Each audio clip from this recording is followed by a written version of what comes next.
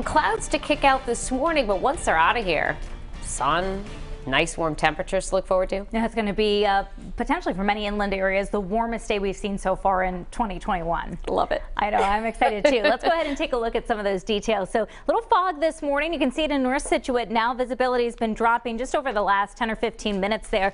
And some of that fog in the distance over the city of Providence, so it still can make out clearly the city skyline. So we're looking at about 2 miles of visibility in Providence, but notice some areas like Smithfield and New Bedford where the visibility is down below a mile this morning. So when you encounter that fog, obviously got to slow your speeds up a little bit. We do expect it to clear out by mid-morning. So spring fever going to take our weather headlines today. That #1 spot as temperatures today and tomorrow inland are expected to be above 60 degrees. There is a cool down ahead. We knew this wouldn't last forever, right? We've got back to some more seasonable weather this weekend and then even chillier early next week. Right now it's rising temperatures even before the sun comes up. 34 now in New Bedford. We're up above freezing in Providence and mid-30s in Smithfield, 40 already. Newport, Block Island at 43.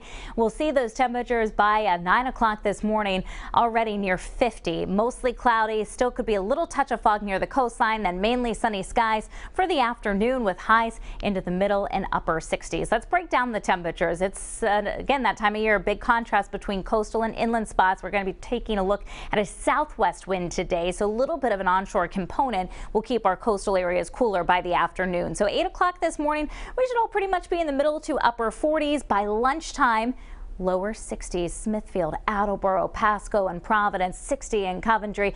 50s along the shoreline, Newport and Westerly at about 55, 59 in New Bedford. Those temperatures in the afternoon keep on climbing, so upper 60s in Attleboro and Smithfield, mid to upper 60s in Providence and Coventry, 60 New Bedford, upper 50s in Newport and Kingston and Block Island today near 51 degrees. By 6 o'clock this evening, it's still very mild. Hopefully you can get out and enjoy some time outside this evening. Middle and upper 50s. We don't drop much below 50 degrees overnight tonight, and then tomorrow hanging on to the warm air for one more day. So 62 for the high temperature in Attleboro at 2 o'clock Friday afternoon, near 61 in Providence and close to 60 in New Bedford. So let's take a look at when the changes come. It's with a cold front. It's back across the Midwest right now. That's going to slide eastward and actually bring us a chance for a quick shower very early tomorrow morning. And then once that front clears the coastline, we get a shot from a second cold front that'll bring our winds to the north and northwest, and that's going to really drive in the colder air for Saturday morning. And it comes with some pretty strong wind gusts as well. We'll be dealing with gusts between 40